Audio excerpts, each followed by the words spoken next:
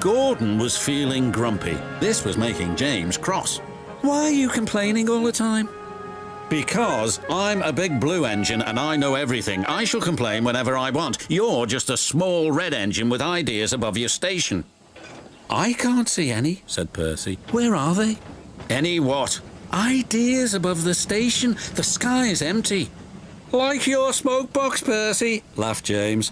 But Gordon was still grumpy. One day I'll show you just what a big engine can really do. So what can a big engine really do? Not speak to silly little green engines for a start, replied Gordon, and he puffed away.